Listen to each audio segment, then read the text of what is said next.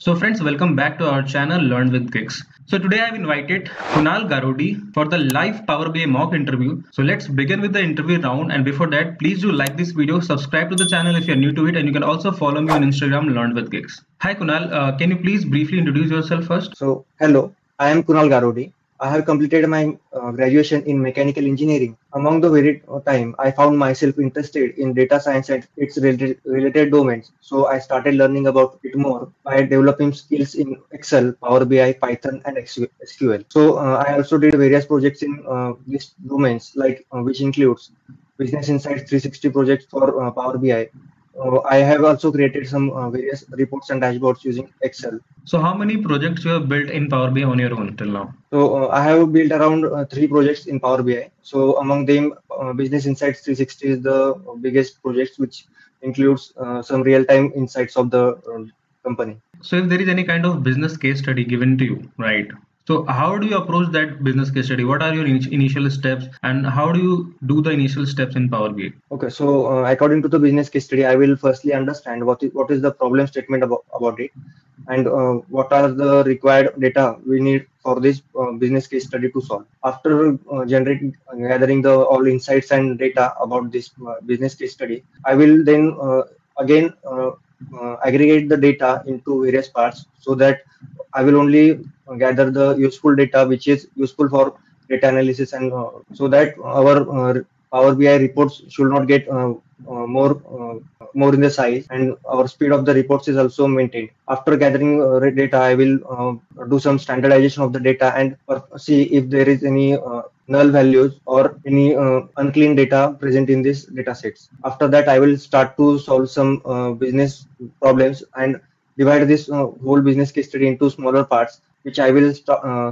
try to solve each by step, and then among this every question, I will prepare or build some visualizations to give the insights and answers to these questions to the stakeholders. Okay, so suppose you have pulled few tables in Power Query in Power BI. So if you found that okay, there are some duplicates, or if you found that there are a lot of duplicates in one of the tables, how will you handle this kind of situation? Okay, so if I found that there are a lot of duplicates in the data, so firstly I will see how many percentage of duplicate entries are there present in the data.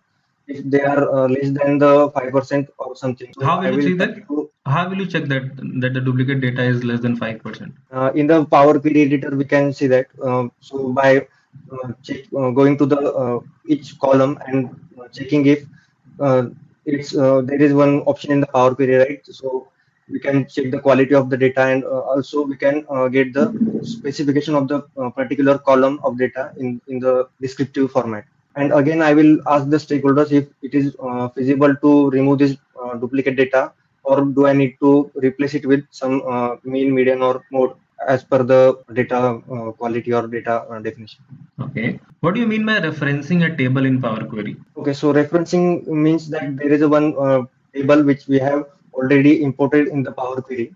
So by doing the referencing, we makes a copy of this table so that this table, which we are again going to reference, will not consume more data, and all the basic formats of the data will be taken from the main table. Okay, Kunal, suppose you have three columns in one of the tables in Power Query, and those three column names is first name, middle name, and last name. Now you have to generate a third column with full name column. Okay. So if suppose in the chat box, if you can see, there are entries like this. Okay, so you have entries like Saurav Kumar Sahu, Shashank, Nal Singh, Kunal, Nal Garudi. So you have entries like this in first, middle, and last name column. How will you generate the third column with complete name, which will actually have values like Saurav Kumar Sahu, Shashank Singh, Kunal Garodi? Okay, so we can try one approach of merging these three columns into one column to form a separate column. But here is one issue, that in the second and third entry, there is a null present. So we can either replace this null value with the blank space, and after replacing it with blank space, we can merge three columns. And after merging these three columns, we will eliminate this extra blank space which are available in the some columns by using trim. Okay, so lastly, you will do trim of the final column that you will generate. Yes. Okay, so are you sure with your answer? Yes. So suppose you have loaded your tables in Power BI, so you have to create a data model. So how will you differentiate between a dimension table and a fact table? Okay, so dimension table contains the descriptive qualities of the data, and they always have some specific kind of approach in them. While as the fact tables contains the quantitative data inside them. Okay, so you said that fact tables contains quantitative data. So for example, suppose in one of the dimension tables, quantitative data is there in that dimension table also. So will you still consider it a dimension table or will it become part of fact table? We can either eliminate this quantitative data, or we can also keep it if it is useful for us in the dimension table itself. Okay, so how many active relationship we can have between two tables in data modeling in Power BI? We can have one active relationship. Can we have We multiple can have, inactive relationships also along with an active relationship? yes, we can have multiple. So suppose you have two tables, okay, and both of those two tables are connected with suppose ID column, okay. So ID column is common between them and you are creating a relationship between them. But that ID column, its data type is text when you have loaded that in Power Query. So are you fine with this to create the relationship like this, or will you do something else to have a better relationship between these two tables? It is fine actually, because the ID maybe sometimes contains some alphabetical values inside also. ID column contains numerical values. Okay, but it's again it is still fine because the ID column is unique in the nature in the dimension table, so it will not create any problem. So you will keep the data type of ID column as it is as text and you will Text. create the relationship. Okay. So are you sure with your Yes. answer? Yes. So what about DAX? Like what all DAX functions you have utilized till now? I have used DAX functions like calculate, sum, filter, switch function, if conditions, if function, then selected value as one value. Okay, suppose you have a fact table and you have to calculate the total sales value only on like which is actually happening only on weekdays. So how will you generate that measure which will get that value where the sales is only happening on weekdays? So suppose you have to put that in the card visual. So how will you generate this dynamically? So in this case, we can create another column called as weekdays. So it will identify only weekdays as a weekday. So by using the calculate function, we can sum this all the sales only when the this particular column contains weekdays in it. So and how will For you the generate this new column as days? we can generate it in Power Query editor, Power Query itself by using conditional by adding a add column feature in it. What is the use case of all DAX function? All DAX function can be used to bypass the natural context, natural filter contexting of the Power BI. So in some few cases, if we don't want to want our DAX function to follow the natural filter context of the Power BI, so we can use all function and specify some columns in it. So which we need to bypass. And okay, how is it different or like how all DAX function is different from remove filters DAX function? Remove filters I haven't used, so I'm not sure about it. What is the use case of a summarize DAX function? Summarize means I don't know about summarize more detail. If you think What, so, what I does can. it what does it return? What does summarize function return? I don't know summarize. Okay, suppose you have a bar chart, okay, and you have pulled products on the x-axis and you have total revenue on y-axis, okay, and your product names contains value like A, B, C, D, okay, it has values like A, B, C, D. But when you pulled products on x-axis, you found that the arrangement of the values is in different order, like you found C, D, A, B like this. For example, consider this order. So how will you make this order correct? Because we want the values to be shown in right order, means A, B, C, D like this. So, but it is by default it is coming in different order. How will you like solve this kind of scenario? Okay, so for this scenario, we can group the means sorting of this alphabets in the ABCD order. We can either choose ascending order for it. And we can either choose it directly from the visual we are creating by clicking the three dots above it, or we can go in the format pane of the Power BI, where wherever we have added this particular column in the line chart. So also from there also we can set it as a ascending order. Okay. Now let me twist it a bit. So now you don't have values like A, B, C, D. Now you have product A, product B, product C, product D. Now your answer won't work. Now how will you handle this? So okay, for this case, I will add one more column in the table, and for this column, I will specify hard code. Like for the product A, I will specify value like 1. For product B, I will specify it as a 2, and like that, similar manner. And after hard coding that, I will use that next newly generated column to sort these values in a ascending order. Okay, can you give the use case of a line chart? In which particular case you will prefer a line chart? Okay, so in particularly, if we want to show the represent data in a time on the timely basis, we can prefer line chart. So how the performance is going of any particular product in a particular year, we can use line chart. Okay. And how will you differentiate between a report level filter and a visual level filter? Okay, so report level filter are applied to the whole report. So whenever if we add some slicers into our report, and we change some slicers, so all the visuals in the report will be changed.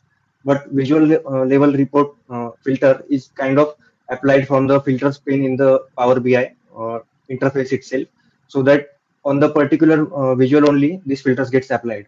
Okay, for example, there is a visual and you put one filter as a visual level filter. The same filter you are using in the report level filter also, like the same column. For example, you put a visual level filter as country equal to India in as a visual level filter. But the same column we have to use in report level filter also, and there we are utilizing filter equal to means country equal to US, for example, USA. Now in this case, which filter will retain? Will report level filter retain or both the filters will retain? Okay, so the Power BI will retain the means both the filters.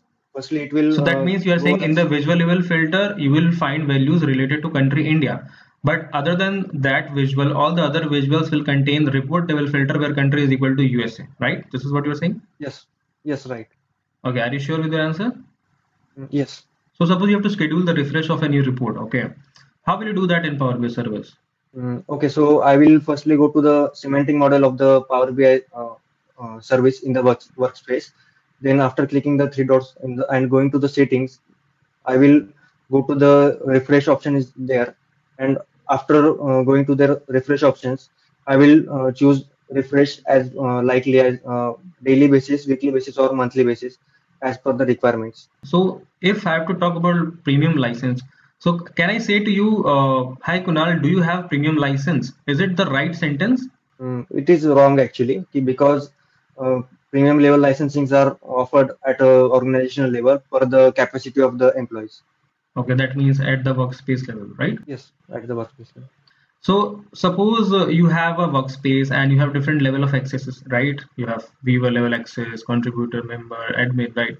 What is the difference between member and contributor level access? Okay, so the main difference between member and contributor is that member can view the dashboard and he can also add some new reports in the dashboard, but he cannot edit the previously created dashboards. But while the contributor can also edit these dashboards along with viewing and adding some reports in it. So can a contributor delete a Power BI report?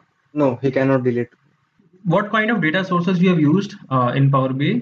I have used Excel sheets, CSV files, and also SQL import Import mode. databases, import module. So is there any limitation of pulling the data in import mode in Power BI using SQL database? I don't think it there is a limitation, but it's also saves the data into our system while using the import mode. And what is the limitation of data while pulling the data from Excel file or CSV file? I don't know specifically about any limitations. Okay. Any recent challenge that you have faced that you want to mention and which you overcome like yourself? Okay, so while working on my project, I came faced one challenge in the while importing in the data from SQL only.